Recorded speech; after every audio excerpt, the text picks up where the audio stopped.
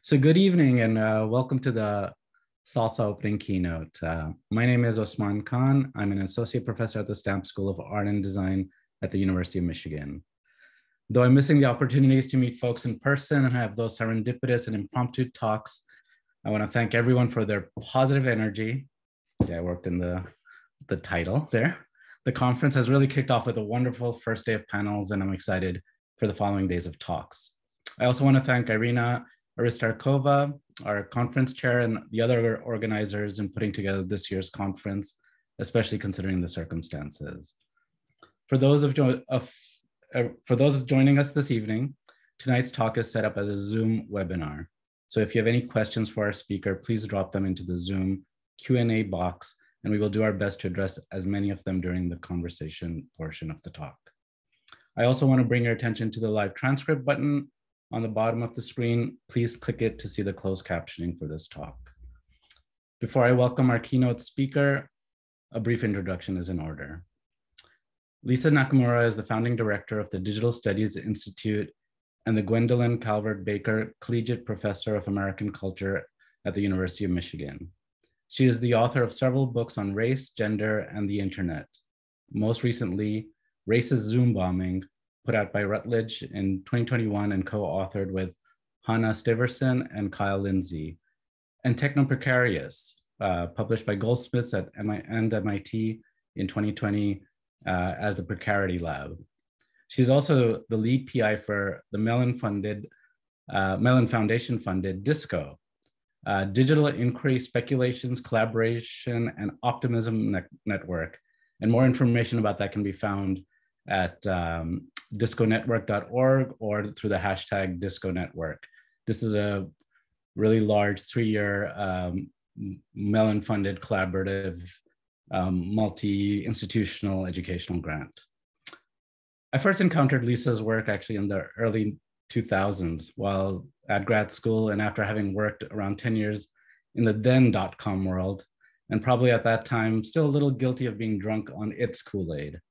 Lisa's work was key in calling bullshit on technology's identity neutrality and revealing that race, gender, and identity issues were very much at play and were being affected in unique ways in cyberspace. Her pioneering and continuing work on these topics continues to reveal, inform, and inspire. It is my pleasure to welcome Lisa Nakamura. Thank you, Osman. It is such a privilege to have you as a colleague and to benefit from your energy as somebody who's not only been a practitioner and a scholar, but has had some firsthand experience with this world. I wanted to give a content warning for this talk because there is going to be some profanity and racism. Some of it has been bleeped out of this, but some of it hasn't. And I apologize if you've seen other parts of this talk at other venues, because now that everything is on Zoom, it means that people can go to a lot of things they couldn't go to. So you might have seen parts of this before, for which I apologize. So let me get started here.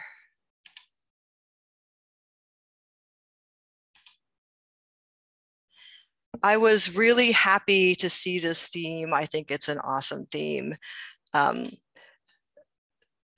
The idea of energy, both as a kind of preoccupying concern in the Anthropocene, but also as a way to explain this kind of irresistible but inchoate forces which motivate things that are sometimes hard to explain in other ways, gave me a lot of inspiration to try to put together some thinking I was doing on what is distinctive about anti-Asian racism online. It's a larger project I've been working on for a long time. And how it is that young women of color are using some of the more vibey platforms like TikTok in particular, which has its own energy, this very new energy, to talk about racism, to call it out, and to make it performative. Right. So I'm very interested in the work of women of color as people engaging in repair, digital repair, by both making visible the everyday racism, which is often hard to capture if you're not in a racialized body, and also hard to believe if you've never experienced it, and to do so in ways which I'm going to argue are an alternative to carceral forms of data capture about, say, the Asian community. So in the wake of some terrible violence against Asian and Asian American elders, there's been a kind of move to gather even more data from people to make the case.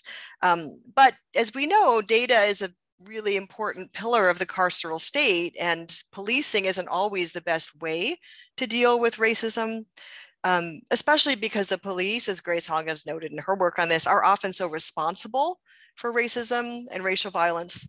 So let me start talking about the minor energy of anti-Asian American digital racism. In 2020 to 2021, the pandemic years, it's actually 2019 to 2021, these years have been replete with both Asian and anti-Asian energy. Groups like Stop AAPI Hate have documented a rise in the amount of aggressive targeting of Asian people motivated by a perception that Asians are responsible for inventing and spreading the COVID-19 virus. Racism against Asians has been elevated by this movement from a minor problem. And of course, you know, racism is a minor problem if you're not the person experiencing it, to a major one through the energy of visual representation on digital platforms of attacks on Asian elders. And, you know, there's been a lot said about that, but I think what's not said is the role that social media and digital platforms in particular play. They are absolutely vital and viral. Asian elders being pushed to the ground or struck in the face invoked strong sympathetic sentiments that mobilized the minor into the major. It warranted the perception that Asians are likely to be physically attacked as fact. Sociologist Janelle Wong, I think, does really important work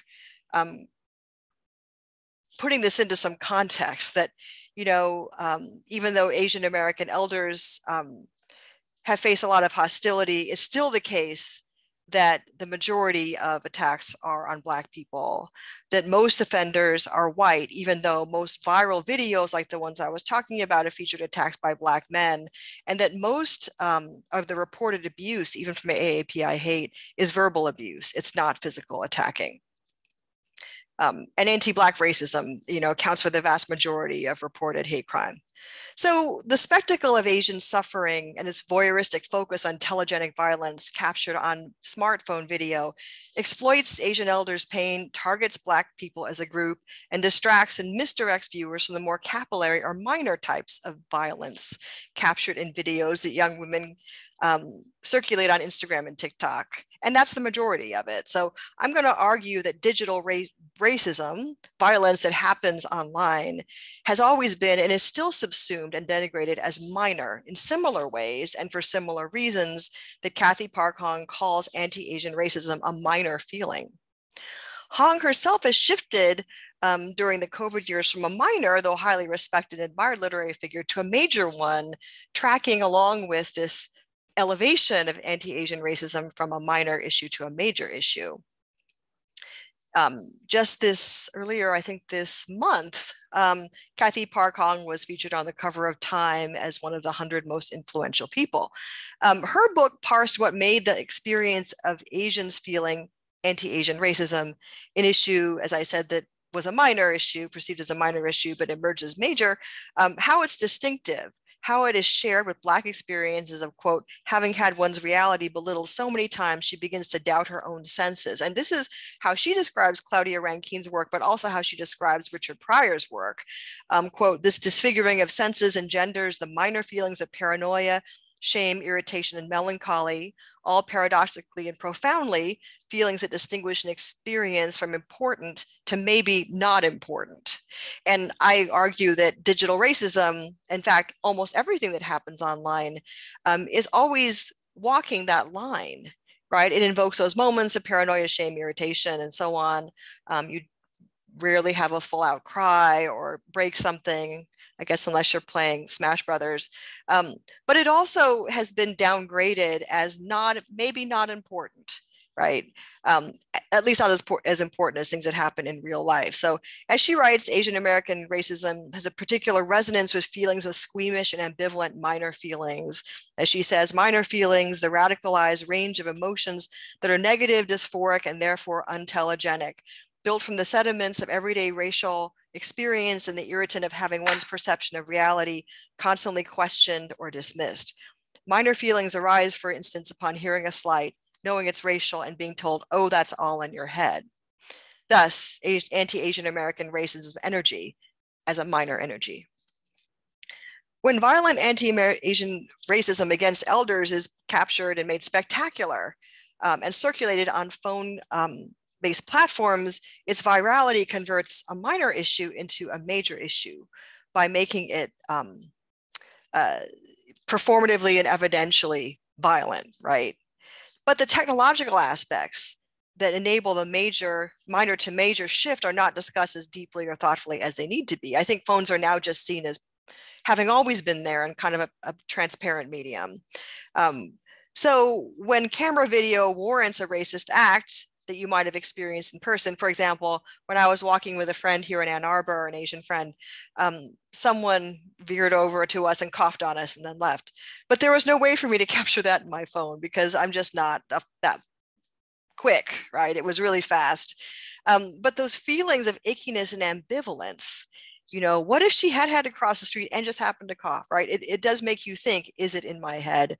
It was not possible to make that sensation into anything telegenic or anything evidentiary. It's just that kind of everyday racism that Asian people are all too familiar with, the result of capillary white supremacy that social media, the kind that I'm going to be talking about anyway, can turn into a conversation about racism, sovereignty, who gets to belong in what space, by creating entertaining or viral moments that aren't exploitative of people's pain, but instead are, as I'm going to show you, pretty funny, horrifying in some cases, but also pretty funny. So in this case, the technological aspect is vital to creating this minor energy. For we got used to the idea that some kinds of racism are minor from the moment that digital media made it possible to be racist at a distance and nobody cared to do anything about it or even to call it racist, right? In the 90s, when I was researching racial and gender passing and racism in chat rooms, the prevailing idea was this libertarian Californian ideology, which is that users should empower themselves and must empower themselves with the right kinds of technology, such as blocking, filters, and so on, in order to become proper digital liberal subjects. In other words, to have the right to have rights. The burden was put on the user not only to develop a thicker skin, but to adopt better digital hygiene, to hide your identity, possibly to not be there in the first place, right? To read the room. Digital racism was always, by definition, minor. Platforms never penalize users for racist or sexist speech or behavior, and this precedent has largely led us to where we are today. Unregulated, very difficult to regulate media. So as I mentioned, the digital in and of itself has always had a minor energy in the world of media, still very unrepresented in media conferences, say, and the perennial debate over whether virtual experiences are real indexes this demotion of the digital that's still going on. So the space of negation, of disavowal, is shared by the term anti-racist itself, which is a really awkward phrase because it sounds like something you try not to do as opposed to something that you can do, something you're omitting or forgetting. And that thing is racism, right? Just not doing it is itself an activity. But I think the term anti-racist has taken, a major energy this year. You see it used a lot, especially in job ads. And it marks a recognition that the effort to combat racism has to be intentional, large scale, and systemic. So it can't be this libertarian, Californian ideology of we're all going to do better hygiene around racism and that's going to fix it, because I think we know that's not going to work. So the young women I'm going to talk about today may use TikTok and Instagram as platforms to do anti-carceral data collection by recording moments of everyday racism and framing them in ways that show the immense energy that is nascent in these platforms. And this is part of a bigger project on the role of women of color in social media and gaming, and how they've long contributed unpaid labor to call out misogyny, by violations of user agreements, and hateful behavior. And that's what my next book is going to be about. So it's about the unacknowledged labor of the internet generally, but specifically how children, LGBTQA people, people of color, women, and other marginalized groups have made the products that we use. They've assembled them in factories. So I'm just going to show you for a minute this piece of writing from the Bureau of Indian Affairs from 1965 that talks about why Indians are good at making electronics. This is from some research I did about Navajo women working in defense-funded plants to make semiconductors and circuits, usually for the weapons and defense industry. One of the Bureau's concentrated efforts has been towards encouraging tribes to link forces with the industrial and business community. This is from United States Department of the Interior. As a result, manufacturers seeking workers with a combination of manual dexterity and highly developed sense of spatial relationships are looking towards the Indian labor market. The Indian with a natural affinity for precision work is equally at home as a high climbing steel structural worker and as a weaver of intricate designs. Somewhere between the two extremes lies electronic factory work, which calls for skill that is rooted in the pride of workmanship. So you can see this essentializing of whose body is good for what kind of labor. And even today, the majority, or a lot anyway, of digital moderation work, which is something that lies between two extremes, extreme pain and the entertainment and pleasure of digital video, is seen as something that is suited to women because of their sensibility. So let me go to the next slide. This is a slide that shows a woman who was working at the, actually, I don't know if she worked at the plant, but I know she's Navajo and that she's weaving a rug. This is an image that shows how suturing together women of color making digital products and women of color making culture has always been something that's very available to industry. It's a narrative that's romantic and attractive. It makes factory work seem like something people want to do, something that's creative, something that creates something that we all see as modern, right? It's marrying the kind of archaic with the very, very cutting edge. And it's the kind of work that can't be automated or outsourced, certainly not then. And I would say digital labor that women of color are doing, like moderation or like recording hate crimes and hate speech, can't be can't be automated either. So I'm going to show a video pretty soon that was captured by a woman named Jordan Eli Chan. And she was eating lunch, brunch, I'm sorry, with her family to celebrate her aunt's birthday. So she was with a group of people and she captured this video and it went viral. It got over 1 million views. But before I show it, I wanted to talk about a little bit why I consider this kind of work as below the waterline. This unacknowledged labor is, first of all, defined by being defined as not labor, right? It's the idea that people who are doing things with phones to help us understand how race and racism works, to document incidents in non-punitive and non-carceral ways, at least ways that don't involve the state, is part of a continual history that starts from Indigenous women who are making circuits and making the means of production for us to have what we have and are paid less than minimum wage, therefore not really seen as workers either, or at least not workers with rights. So work below the waterline like this can be personally dangerous, emotionally exhausting, as Jordan will say, and maybe, as I said, most importantly, by definition, not acknowledged. So I use the term to acknowledge and bring together the work that Rayvon Fouché has done. He's part of the Disco Network, to raise up the suppressed contributions of Black innovators in technology and sport. Black theorist Christina Sharp's work in The Wake, which proposes the wake as a space of possibility for resistant praxis after slavery. And I want to acknowledge that I write this in the wake of the Atlanta shootings of 8 people, 6 of them Asian women. And I write it in the wake of the refusal to mourn this as a hate crime. What can TikTok and Instagram do to help us to mourn that which is excluded from mourning, right?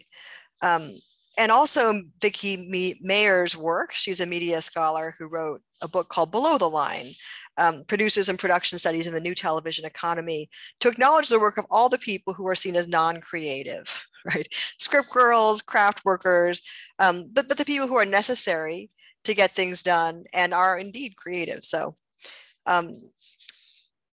there's a lot of great feminist economic work written on what happens when we exclude unpaid labor or domestic or reproductive labor. It's just a huge amount of the economy, $1.2 trillion. And economist Nita Banks has made an excellent case why we ought to pay community organizers, and how it is that Black women are so predominantly community organizers. It's because the state failed to provide anything in the way of resources to Black communities. Therefore, Black communities had to do those things by themselves. The Atlanta Neighborhood Organization Union in 1908 was founded to repair some of the damage that systemic racism produced in neighborhoods. So to frame this video, this is a video that Jordan Eli Chan made while eating at the Bernardus Lodge, which is a really, really nice restaurant in Napa. And it was during COVID, so outdoor space was very, very hard to come by. And there was a lot of contest over who got to use it. Oh, wait, I'm going to change the sound.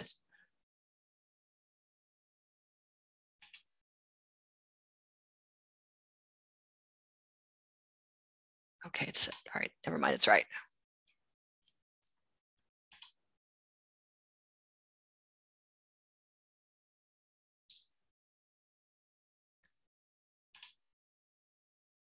Whoa. Okay, say that again. Yeah, say that again.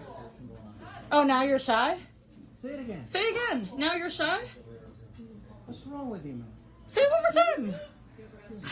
Yeah. I'm sorry, you need to leave. Yeah, you need to leave. That is not appropriate. Trump's You need to leave now. You need to leave. Oh, you need You to do not talk to No, our you guests need like to that. leave. What's wrong You with need to leave. Asian piece of Oh my Right god. now. Get out of here. Yeah, I'm out. Get out. You are not allowed I here. already put my Do money not talk down. to our guests like that. Get out now. Who are these? They are valued guests. Oh, are they? Yeah, they're Get valued out. guests. Yeah. You, you're a racist. You are not allowed here. Ever. Yeah, really. No problem. I'm You're saying. white.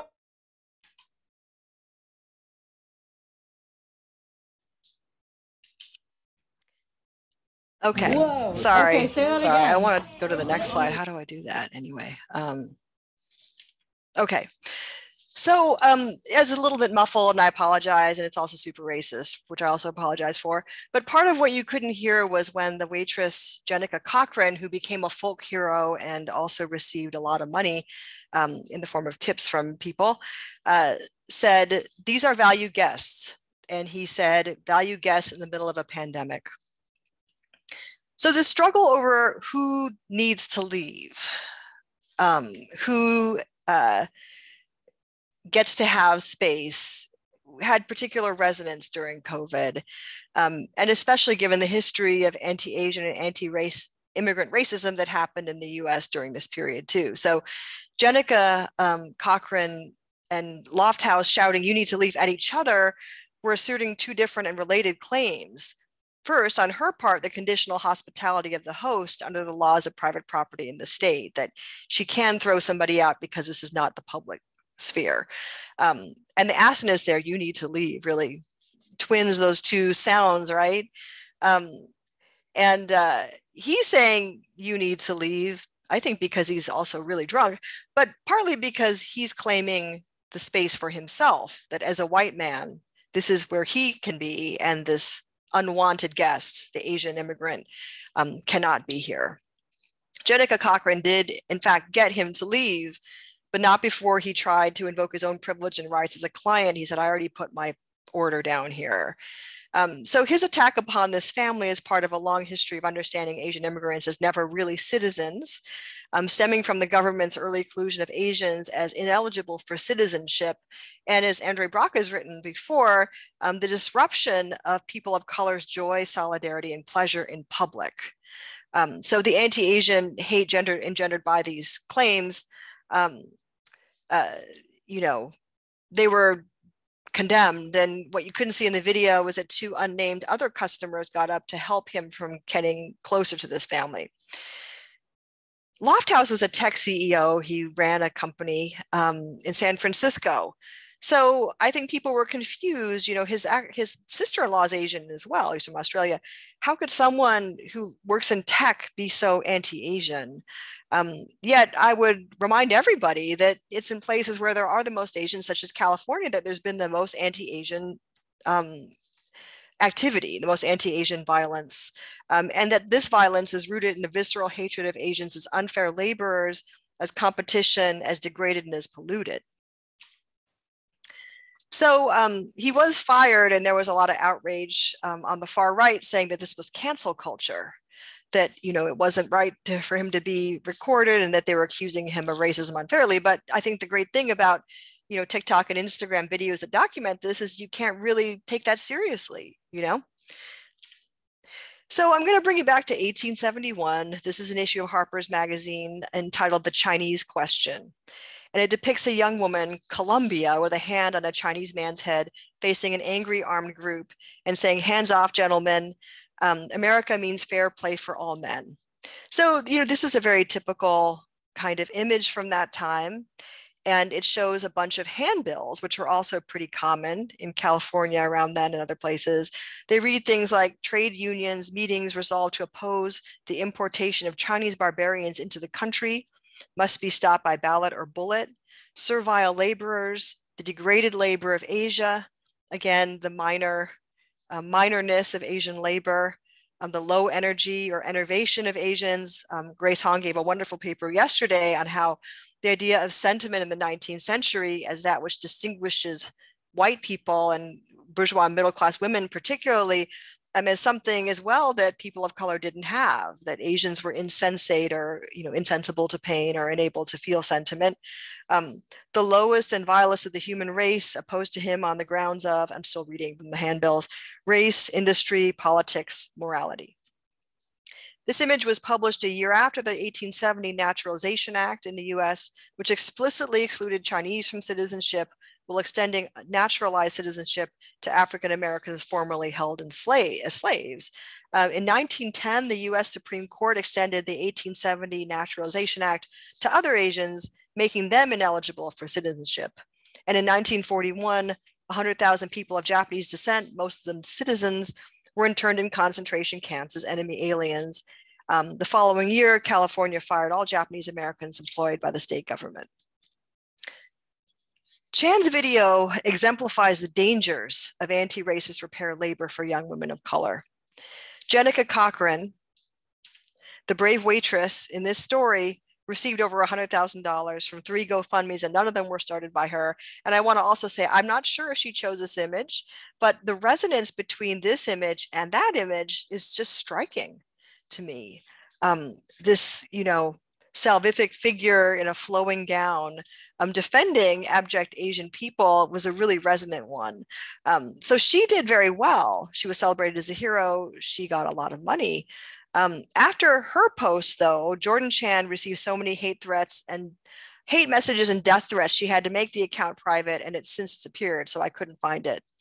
And in an interview with BuzzFeed, you know, Chan, I think, is very clear-eyed about this. She thanks Cochran for defending them while critiquing the reason that they needed to be defended, and also the tendency and the attractiveness of seeing white heroes or white saviors, which is part of the virality, right? Part of the appeal of this kind of Instagram document. If looking the other way in the face of public racism weren't normal, this wouldn't necessarily be heroic.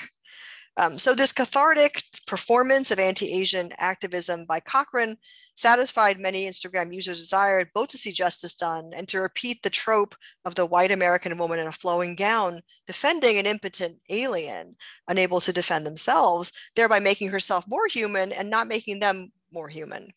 So Chan's act of posting this video was a form of defense that didn't fit into the trope of the silent and degraded Asian victim, yet at the same time, it made her that very thing. Instagram and Facebook and TikTok, which all of these appeared on, do not protect users well from racial attacks. Lofthouse stepping down as CEO fit into 2 narratives with a lot of traction in 2020 of August, both cancel or call out culture and an invigorated anti-racist social movement, BLM. So as I mentioned before, you know, the far right really tried to spin this as being cancel culture again, because there was so much eagerness to see that. Yet I believe the way this was put together, I think very knowingly by Chan, makes that impossible. So this active video documentation, distribution, and public critique was identified by the far right as an example of Black activism because it turns out there had been a BLM protest that very day in Monterey, the town where this was happening, but they also did some digging and found out that Chan and her family had supported BLM. So they viewed her as an extension of that movement. Now I'm going to show another video, which I think deploys a different strategy, not so much the iconography of white heroism and kind of white women, particularly as these goddess-like figures, but instead one that uses humor to talk about citizenship, sovereignty, and conditional rights. And this one started on TikTok and then moved to other platforms.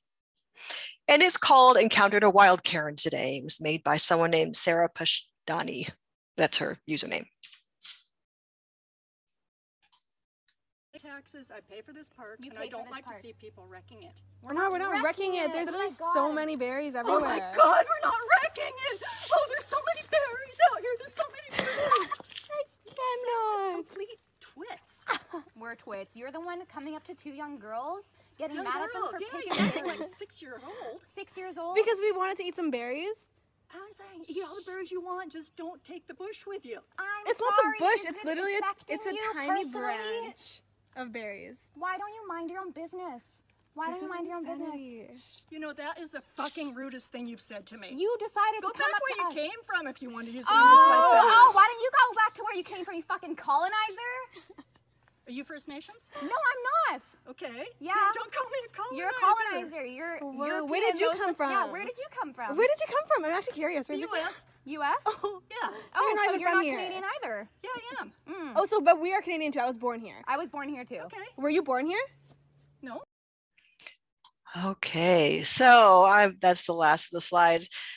This video captures, I think, really beautifully how citizenship, sovereignty, and the conditional rights to space accorded young women of color provide an occasion for dispute and conversation about race on TikTok, a platform that's become known as an issue space. I think this went viral because of the dance, honestly. It's pretty crazy. She had a lot of energy. These young women were told to go back to where you came from if you're going to talk like that. But it's really the attacker's inability to let it go, right? Her desire to interrupt their enjoyment of berries and belongingness that resulted in this impact and also in the conversation. And I think the way it's clipped at the end is very characteristic of TikTok rhetoric, right? This kind of mic drop. They really kind of painted her into a corner there with her asserting her sovereignty as someone who's Canadian, and it turns out she's not born in Canada. So in Critical Fabulations, Reworking is the Methods and Margins of Design, scholar and historian Gabriella Rosner writes that design and technology, quote, become metaphors for the improvement of economic conditions. Only certain types of people, creative, self-sufficient individuals molded by the design process are recognized as designers who produce value.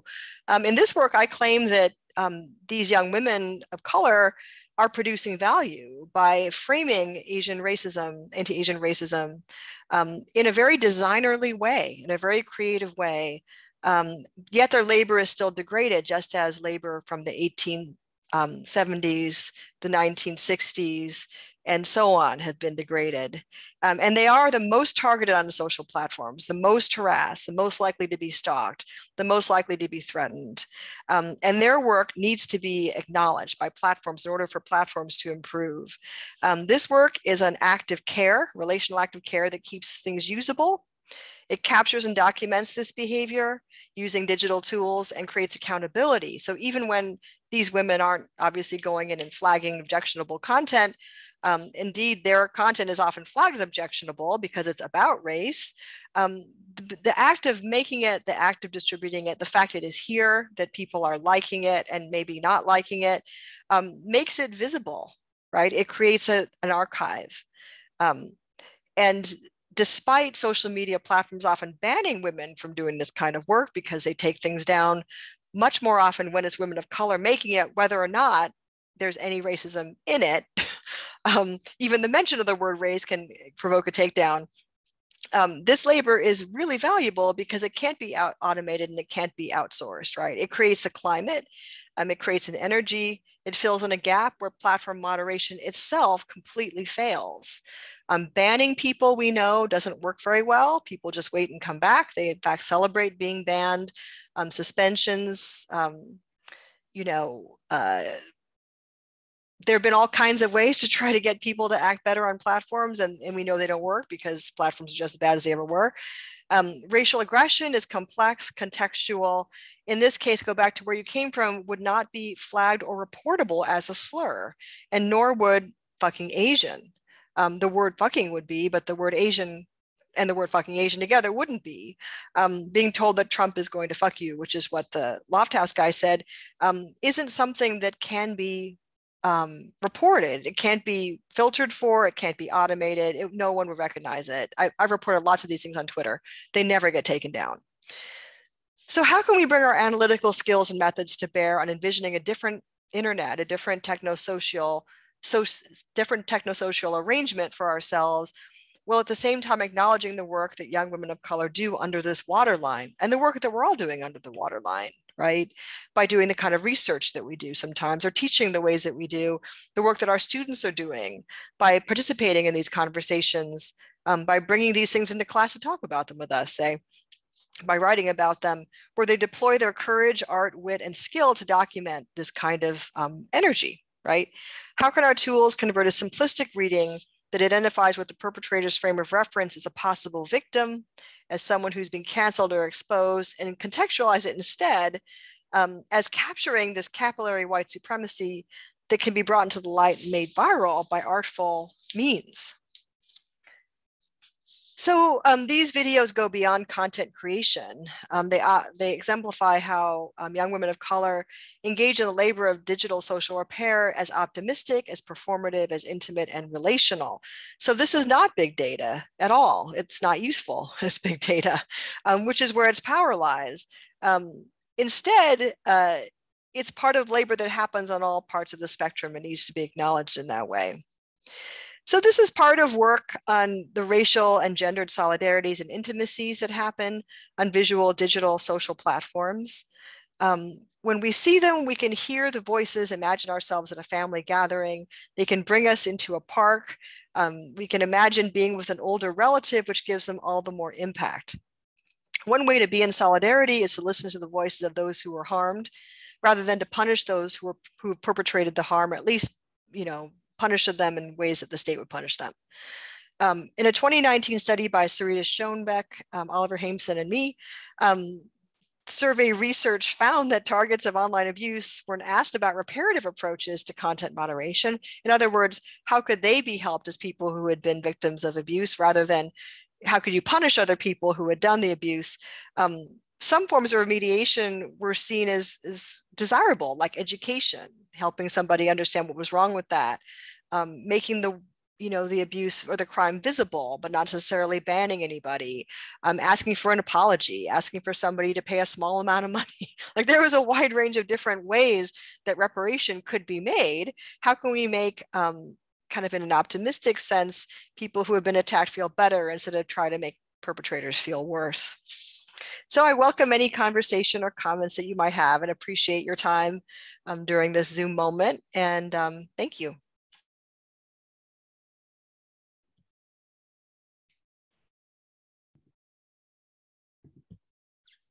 Great, thank you, Lisa. That was really wonderful and insightful. I'll just remind all the audience to, if you have questions, please put them in the Q&A box. As we all probably know from Zoom, it's down below. But Lisa, I thought I might start it off with just a kind of question, which is sort of what pushes something to what you were calling major energy versus minor. So I'm thinking about the Chan video, where the video itself, like you said, I remember seeing that.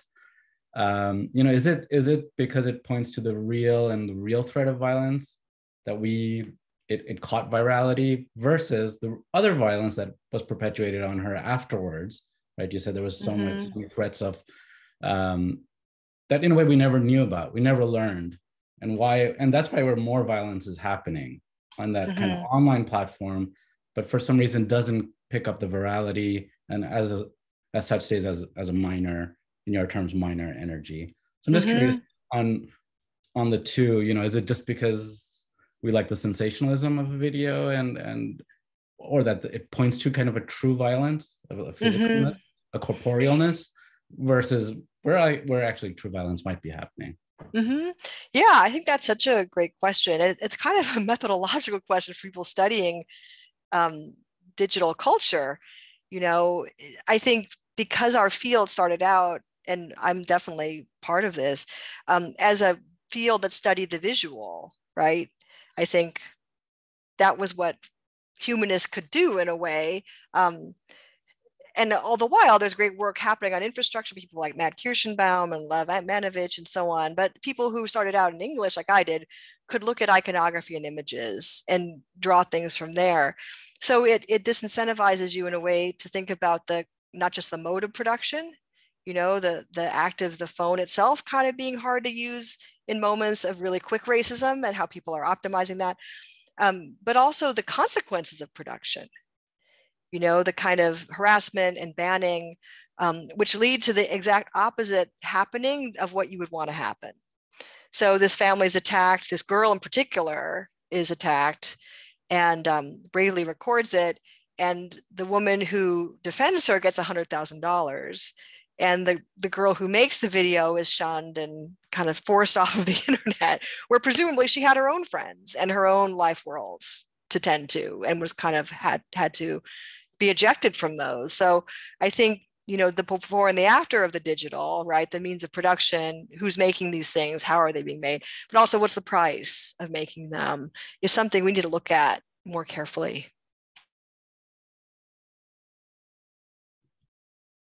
Great, thank you, Lisa. I'm going to start taking questions. So we have our first question from an anonymous attendee. Can you say a few more words about what it is what is repair here, and whether the platform itself that makes this solidarity possible? Is it about distributing racial abuse, spreading it around more, so that it's not just so targeted and individualized to one community, or on one community? Yeah. And I want to invite you, Osman, to answer any of these questions as well, because they're broad questions, right? I think they apply across a range of disciplines and kinds of examples. I think that question of is just spreading racism around good? Obviously not. I think it's really bad. Because, again, that question of what's below the waterline, what's before and after, what are the conditions of making, those always hover, right? There's often a price to be paid. So not just doing it is not a good idea. And I think, as many people have said about BLM videos of, police brutality, these are very traumatic and they're triggering, and putting them out there with no context, or even putting them out there with context, is not something you should do lightly. It's something that, Darnella Frazier won a Pulitzer Prize for, because it was incredibly hard to make that. She deserved that, right? Like, that was obviously an act of great personal sacrifice to do it. So I think social media in particular has a lot of tools. TikTok has, ways to respond to people, like side-by-side screens, which I think people have used to great effect to frame things, and saying putting racism out there isn't just enough, like having people comment or, speak from their perspective as Indian or as Black or whatever is important. But I think as well, Jordan used the Instagram video to make an appeal for people to vote. So I don't think there is such a thing as just putting it out there, right? I think people are very smart, especially young women of color, and they use these viral moments to mobilize energy around other things. So she was doing this right before the election. And she said, if you're watching this, you can do something. You can go out and vote. People chose to give money instead to the waitress, because that's how American neoliberalism chooses to give love, right? Money is love. But I think she was saying, political action is love. And that's what she wanted that video to do. So certainly getting evidence of racial violence helps people who don't believe it's real, right? I think it does help them to understand, but it's almost never just putting it out there, right? So I think, we could have a whole other conversation about what these platforms are doing that make it hard. But there are a lot of things that are making it natural. So I think that, why do these girls have their phones out so fast? I think it is a natural reaction now to know that this is part of life. It's not just the virtual, it's part of life. And if you put it out there on social media, it actually may take a minor feeling, which is being harassed by, this white woman. It happens all the time to people of color, all the time. And all of it is something kind of major, right? So you can see for yourself what that looks like and possibly what it feels like. Great, thanks. We'll take the next question by Philia Christoph, who says, thanks so much for a great talk. Do you consider optimism itself to be a form of below the waterline labor? Oh my gosh, what do you think? I don't know. Such a good question.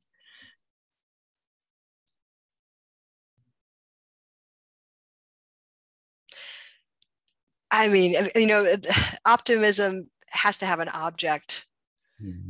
It's hard to have ambient optimism. That would be nice, but I think usually it has an object. So, optimism about what?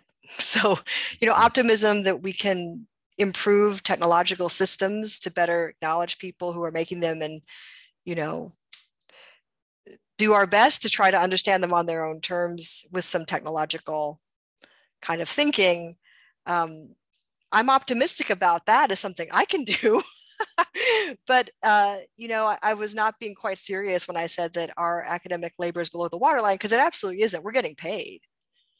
I think I'm using that term more for people who are not just not getting paid, but who are actively exposing themselves to danger, and maybe even harming their future employment possibilities. So I think it's that kind of labor which is so hard to think of as labor, and certainly being publicly optimistic about racial harmony can certainly be a form of labor.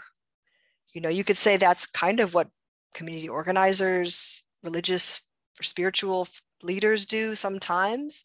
But I think that's a really good example of kind of capillary effects, that people do it in individual moments. They do it in comment sections. They do it in conversations on the subway, right? They'll do it in these little places, which, I take the capillary term from Foucault when he's talking about the difference between discipline and control. And I like it so much because he's using it to say, it becomes not just internalized, but pervasive, so that it no longer is even visible as control, right? It becomes internal and external and, everywhere at once. So I think optimism can be that. I would like to hear more people think about that. Like, how would we do that? I think we're all over pessimism.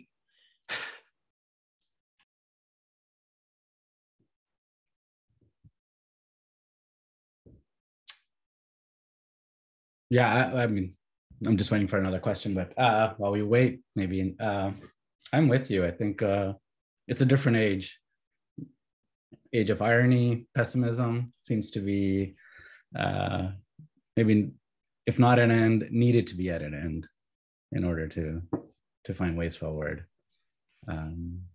It's strange. I think people associated pessimism with post-structuralism for a while, or like political enervation, but I don't see that as the case.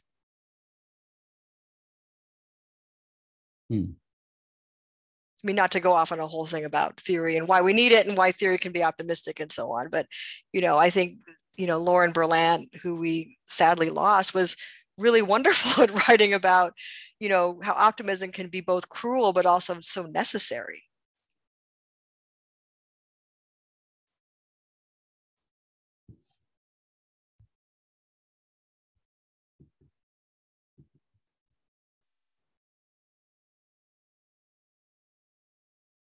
Speaking of enervation, it is late in the day.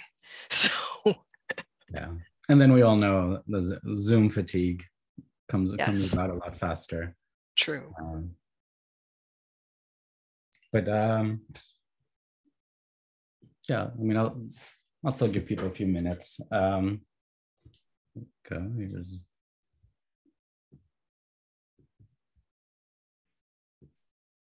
Also, I know people are absorbing the talk in, so it's taking its time.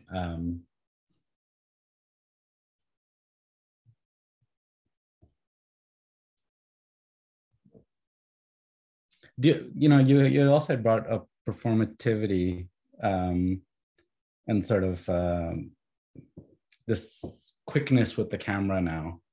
I'm curious on just kind of that in both working for it, but then also performing for it in a way.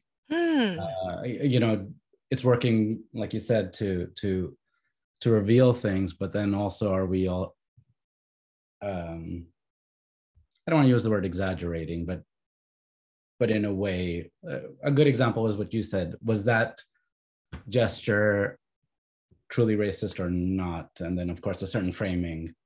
I'm even going back to the Rodney King, where the defense and prosecution both use the same film, just one person slowed it down to show that like how.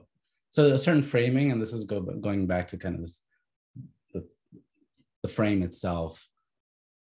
So it can elicit a certain sort of response. So I'm kind of curious. That is a great question. I mean, I think we spent the pandemic watching, the formation of a new genre, which is Karen videos. For a while I was getting calls from the press about, what do you think of Karen videos? Or what do you think of Karens? And it was this viral thing and it kind of went away. But it was driven by people being captured in some cases. I think many of these people were just completely mentally ill and it was super unfair. But in other cases, performing, as you say, right? Adopting this identity of very public racism and performing it with the hopes that it would be captured and have something happen to it so that maybe people could fight about whether, these people picnicking in a park are so wrong and we should arrest them and this woman was right. And once something enters social media, as a first question was saying, the platform has its own logics around who's going to see it, who gets to comment on it, whose comments are going to be seen. Other verified users' comments always float to the top. So you get to see what people who are already influencers think about any influential video. So I think that's right. And that raises the question, like, what's the value of being captured as a performatively racist person?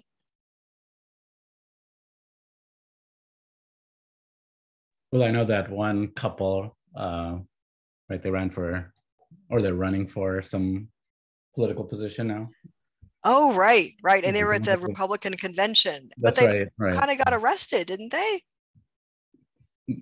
Yeah, but again, to your point, it worked in their favor, right? Like, whose favor did it work? It works too. So we have a question from Mark Pizzato. Please comment on how the video with the elderly white lady was also about age difference. If she were Asian but the same age, how might the dynamics be different? Would disrespect or respect be perceived in a different way? Have you seen conflicts like that with people of similar ethnicity but different ages on digital platforms? Well, that's the Karen trope, is that there are Zoomers who are cool and young and know what's going on. And then there's a middle-aged lady, white lady, who just doesn't, right? And they can be very cruel. I don't think you could have an older Asian woman and these two younger women have a conversation where the older Asian women said, go back where you came from. It just wouldn't make any sense because they would just say that back to her, or it wouldn't work, right? Like it really is leveraging settler privilege in that moment. And in Canada, like, they are super aware of like their settler status and First Nations. And she asked right away, like, are you First Nations? And she asked that because she knows they're not. She's trying to say, you don't have the right to call me out as a racist, even though what I just said was super racist, because the only person who can do that to me is an Indigenous person.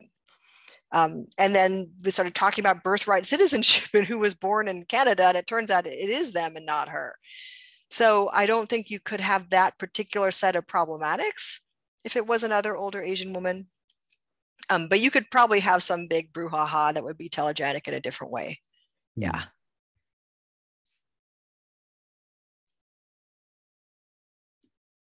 I'm curious also, between sort of minority groups, you had brought up BLM, but also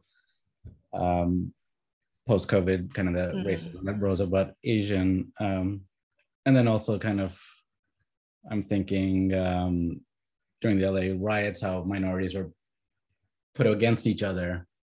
So in this sort of current condition, what's the sort of allyship that you're seeing rising up or still not rising up, right? On one level, maybe there is, or maybe there's a generational, and like I said, I think there's this front facing, and there's still something that, as you said, is minor energy, but there's a lot going on there that maybe doesn't get the virality.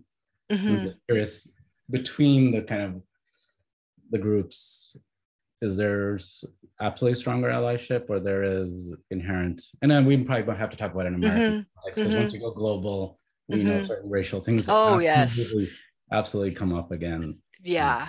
I think the kind of allyship that people think about when they think of cross-racial allyship is Jenica Cochran, because they see her as acting against her own best interests as a white woman in a white supremacist society.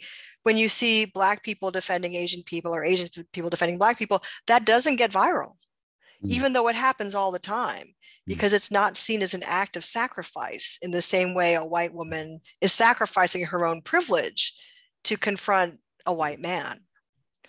So I think that's what comes first to my mind when I think about that question. But I think as well, COVID is both exceptional and non-exceptional. I mean, there's been cross-racial coalitional organizing against racism for a long time. It's not just started. It's just that it's not trending.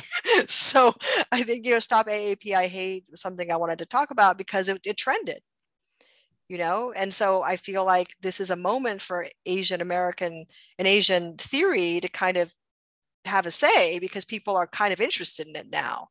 And there has been a wave of, more trainings, more hiring, more awareness. I mean, we're in this academic bubble, so we kind of see it from our point of view. But there is a little more cultural purchase now for Asians and Asian Americans to assert that racism does exist for us. And it's both good and bad, that the reasons have to do with these videos of poor old people being, hit in the face.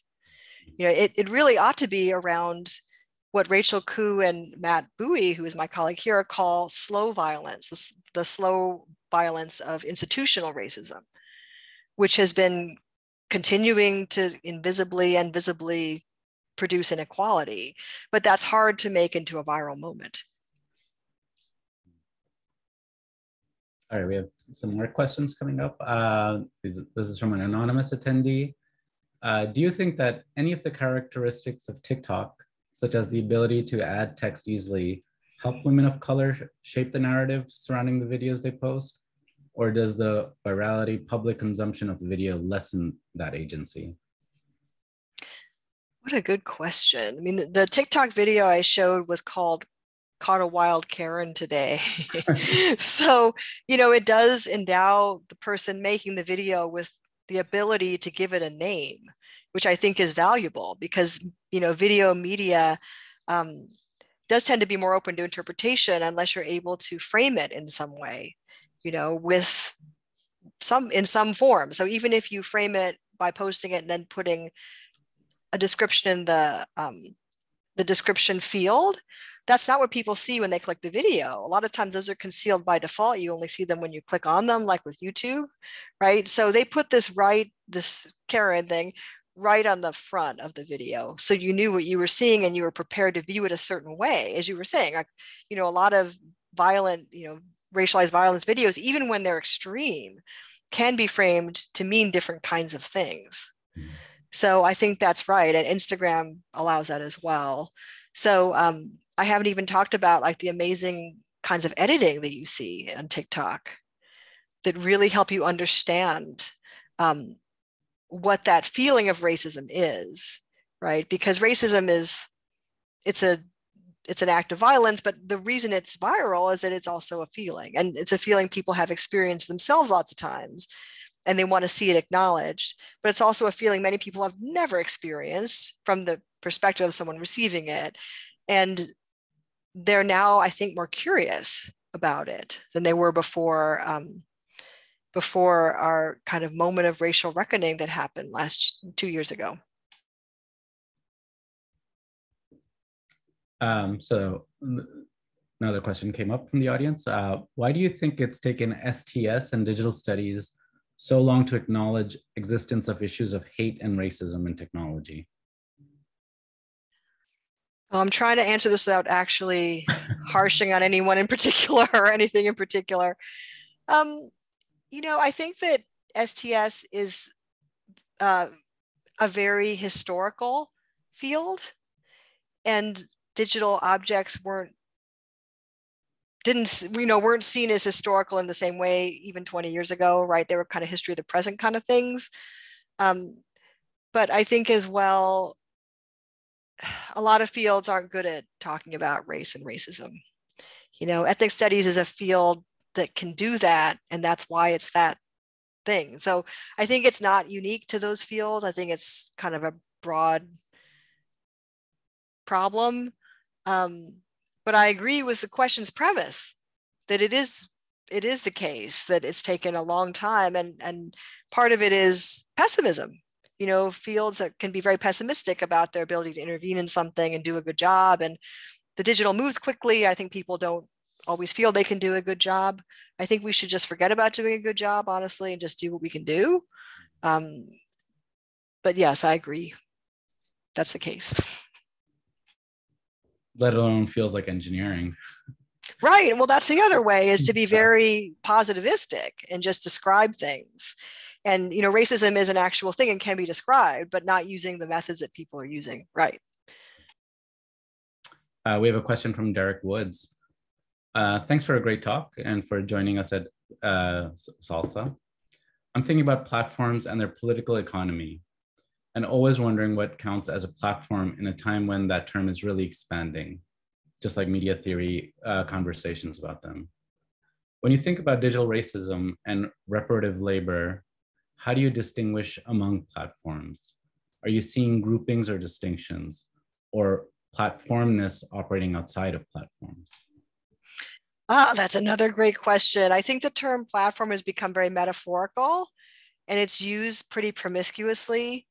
So I often hear it in startling ways. And I'm like, I wonder what people mean by it. So, to me, Nick Srinichek's book on platform capitalism, gives a really good definition, which is that a platform is an organization or a structure which owns data, right? It's a structure for capturing data and for making data valuable. So it could be making data valuable in the form of selling it to other people, or using it for your own ends, or archiving it so that you can later sell it back to people or sell it to other people. But it's really a kind of capitalist formation around ownership of data. So anything we call a platform could be anything which captures that value and records, saves it, resells it, reorganizes it to refunnel the value away from the person who made it to the person who now has it. So I won't even use the word own, right? I'm just going to use the word has. That's what the platform is. It's the having formation. So that's how I would define it. I think the reason it's become so popular as a metaphor is that kind of extraction of data, especially personal data, is happening all over the place. And it's become newly visible to people because of the way platforms do it so blatantly, right? Like when you see the shoes you were going to buy but didn't buy on a different place, a different app, you realize, oh, right, like this isn't about me. It's about these shoes. It's about the desire to sell these commodities to me by selling my own preferences and my own data back to me. So that's not just a digital activity anymore, or if it is, it's happening everywhere and not just on the phone.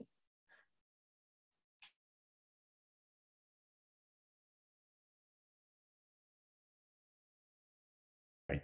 Someone asked, you spoke at the beginning of your talk about Kathy Park Hong, feeling that her experience was so often discounted that she doubted the reality of her experience, and about racism in digital spaces seeming minor or not real because it happens at a distance.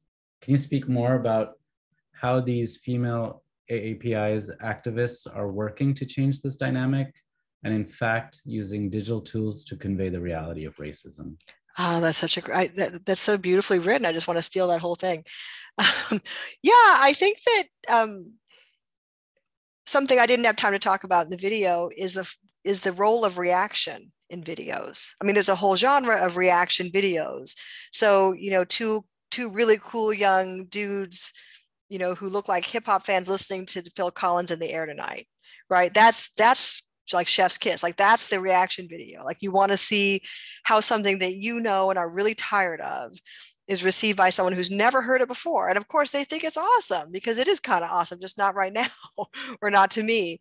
So the video of Lofthouse shouting, fucking Asians, and everyone going, whoa, and like being so appalled is really important, that how to take it, that she says that's racist, like that it just tells you, so you can see both that it's landed and how it's landed, like what the feeling is of receiving racism, but also the resistance.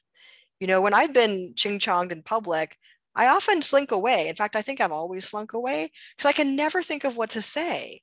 And that's what the minor feeling is, right? When you can't bring the words into being because there aren't any words for that, right? So they produce words. And I think in the second video, the reaction of laughing is really important, right? That brings agency back into those girls' hands. So they're being shamed and, being told that they're alien by this woman, and they just start laughing. And one says, I cannot even. So like, I cannot even. That's right. Like, it doesn't even need to have an object. Of course you can't even, because it's terrible, right? It's a moment that got captured and framed as an impossible, I can't even, which is also the kind of minor feeling of that kind of racism, where there's no clear way to intervene or to spring into action. So what you do is you make a TikTok, and that's what they did. Yeah, that's fascinating. More personal question or statement. I just want to say thank you for doing this work. Is this a new book project? Yes, it is. And, it was inspired very much by my own COVID social media use and seeing what people were doing. And trying to find some kind of optimism, like where is change going to happen on platforms or in the digital culture? I've spent 20 years saying how awful, not how awful, but like, how endemic racism is to every aspect of digital culture, right? The parts we can see and the parts we can't see. But there's also continual acts of repair and maintenance going on, which is why it still exists, or why people still see value in it, or why they're still there. So I was going to try to look with a kind of different lens, and in the spirit of trying to steal innovation from below, which is a term that's very problematic, but like, actually looking seriously at how people are solving their own problems, trying to see how this generation of social media users, as well as earlier generations, are addressing the problem of racism using the tools that they have. The next question is, neurodivergent Karens feel particularly vexing. Like the Victoria's Secret Karen clearly experienced intense anxiety over being filmed. On the one hand, I want to hold empathy for her fears, a la Lamar Bruce's notion, radical compassion. But on the other hand, this anxiety only led to an escalation of her violent behavior. I don't I'm not sure. Remember the Victoria's Secret Karen, do you? I unfortunately, I do not. Maybe it would be helpful to know more about what happened in Victoria's Secret. Yeah. But I'm sure Victoria's Secret is a place where a lot of that kind of stuff happens. But I get the gist of the question, Mm-hmm. right? Which is that you see genuine suffering on the part of Karens who don't want to perform and are absolutely terrified of being canceled. So there's one I keep in an archive but haven't used yet of a woman who's wearing a mask and she's cowering, trying to hide her own license plate because someone is making a video of her because they got into a fight and she used some kind of slur, and they followed her home and were harassing her. So she was crouching in front of her license plate crying. And it was indeed the saddest thing you ever saw. And the person pursuing her was a man. You could see she was completely terrified. Oh, there's a link.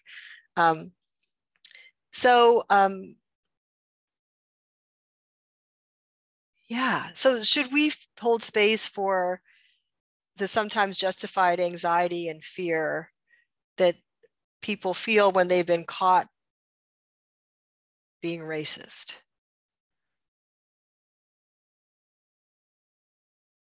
Well, yes, of course, right? Everybody deserves compassion. That's kind of a given. I think everybody. The only part of this I can probably do a good job of answering it all has to do with how I think platforms can produce more channels for this to happen in, right? So, comment sections are horrible because they're completely uncurated. I think Reddit does a better job in some ways with curation because at least they have moderators who know the culture of their own subreddits and are able to create different rules for each subreddit. So there's a little bit of governance going on. Of course, understanding people's context and their points of view when these things happen is good. So that's a great question because it is so hard to know the answer to it. But I feel like there are solutions or forms of address anyway that are happening every day. It'd be interesting to study them more. I'm kind of curious about that the sort of counter surveillance. I'm not going to call it a state, but of the sort of public shaming, but the sort of counter to, let's say, state controlled or kind of majority controlled, and what its repercussions actually will be. Yeah. Oh, I'm completely fascinated by this question. I mean, one of the reasons I was thinking about this anti-carceral data collection is that the police are not involved in any way in these events. Like, no one gets called, no one gets arrested, no one even gets in trouble with the police. Instead, it gets handled in a different kind of way. And sometimes people are more afraid of this than they are being arrested. So I think that maybe Victoria's Secret Karen is a good example of that at least getting arrested is semi-private. But we kind of know that you have to do really major racism to get arrested. And even then, often you yourself will get arrested, as the victim. So I'm very interested in other ways of collecting data, which can produce accountability that don't involve the police. And also kind of help out the problems we have around automating, detecting toxicity, because none of these things would ever get flagged as being racist. So they're kind of non-prosecutable, they're unaccountable, yet they happen all the time. And so it's so frustrating, as Kathy Park Hong says, you're kind of surrounded by these things, and yet there's this feeling that you can't do anything because they never rise to that level where everybody has to do something.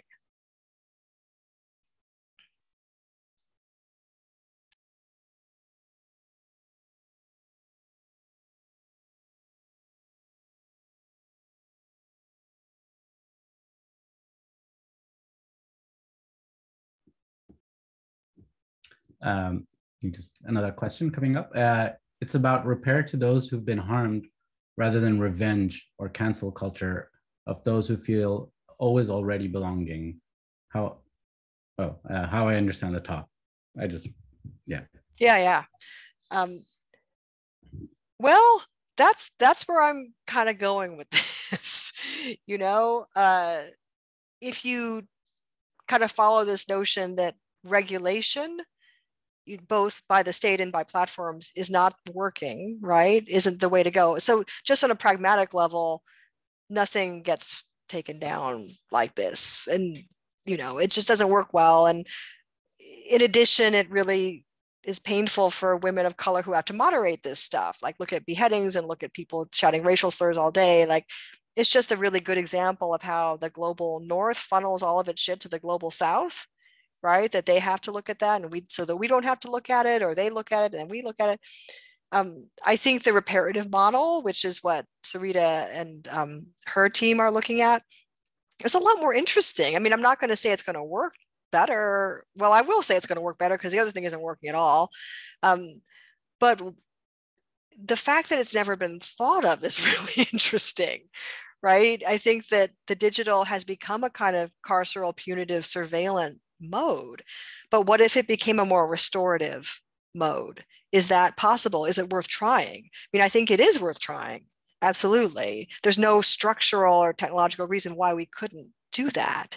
Like if we can, you know, do micropayments and Bitcoin and all that, we can surely funnel $5 from someone who was ching-chonged, if they would make them feel better, right? Like buy a cup of coffee or whatever. It's doable. I think the question is whether it's culturally kind of possible.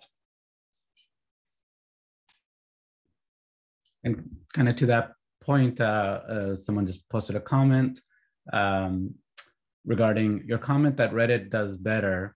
The subreddit moderators aren't employees at Reddit. So this is happening by unpaid labor. Absolutely. I should have said that. Definitely.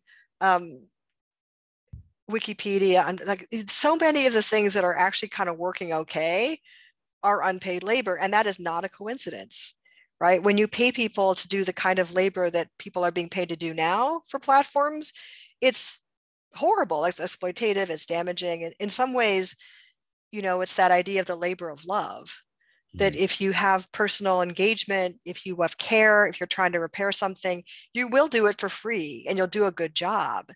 It's if you're being immiserated or exploited or otherwise taken advantage of, it sucks all of the care out of something which is fundamentally a caring activity. So you could say like packaging jelly beans to send to people on Amazon in a factory is an act of care, but it's a kind of, you know, it's extracted unwillingly from the person who's doing it, which makes it a very different act, I think. Next question regarding VS Karen. White autistic folks tended to only take the Karen's point of view.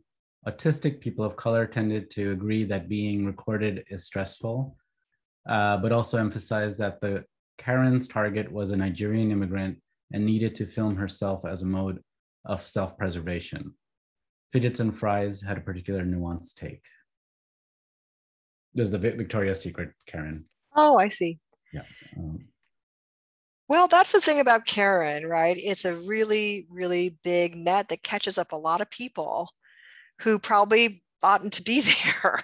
So people who are behaving in non-typical ways or are having trouble, you know, presenting in a acceptable way, whether I consider it, like, in other words, people who are caught out and then framed as being racist when maybe they're just in some other space. They don't belong in those moments at all. And it's not fair. I think this question speaks to the kind of side taking that Karen videos engender. I mean, that's what Karen videos are trying to do, right? They're trying to separate those who are racist from those who aren't racist. And that is in and of itself is already a kind of act of representational violence, right? I think racism is, as Park Hong says, a kind of affective state as well as a legal category. I mean, kind of a toothless legal category, or a category about who is a good and who is a bad person. So I've seen that language used a lot, like, oh, it's true, I, you know, ran into this Chinese person and called him Kung Flu, but I'm still a good person. You know, there's this dissonance around what kind of a person is and how that then wipes away something that they did that in fact was racist. So that's a whole other essay around that question of personhood and how race relates to it, right? That, you know, you can't take my personhood away by saying I'm racist because I'm not, I'm not that kind of person. But racism is itself the act of taking away someone else's personhood. So there does seem to be a real struggle over who can occupy the category of person. It can't be both people at the same time.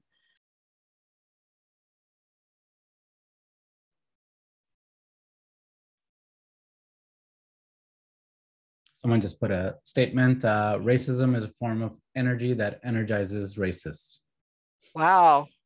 That should have been the last slide. Yeah,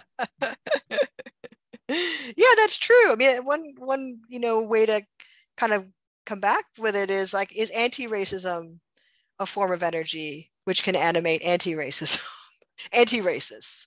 And I really ask that because I'm a little troubled by how weak the kind of trope or the rhetorical value of a term like anti-racist can actually be, because it needs racism to exist in order to mean anything, first of all, which makes it of limited use down the road. It kind of, you can anticipate people wanting racism to continue so they can have anti-racism.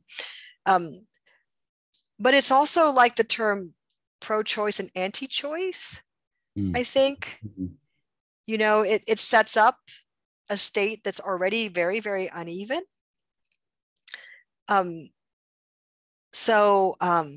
Wait, I don't know if that's the example I was thinking of. Anyway, I think people who are generally against oppression often find themselves kind of stuck in these undesirable rhetorical corners where there is no word to describe not wanting to be something which is demonstrably destructive and bad, right? That thing itself has a name, but the thing which is against that thing doesn't have a name. So I think one of the kind of jobs of social movements now is to figure out how to position themselves in ways that are powerful. So I think obviously BLM did that. It's a multiracial coalition. It's still mostly associated with Black people, but it's always been open to other races. And they don't call themselves anti-racist. They just call themselves BLM. So I think, claiming an identity, which is more about who you are and less about what they are, it may be a more powerful position.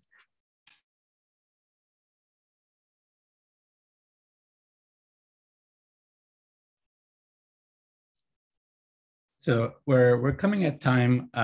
So if there's any more questions, please post them. Otherwise, maybe Lisa, is there any sort of closing remarks that you're thinking about, or as the questions came in that sort of sparked some thoughts that you may want to end with? Oh, well, I forgot to thank Irina Aristakova and all the people who put the conference together during some really difficult times. I really appreciate the work. That's also one, it's also very invisible labor. And I also really miss the dance party, which salsa is famous for. I don't think you can. Is there going to be a Zoom dance party? Does anybody know?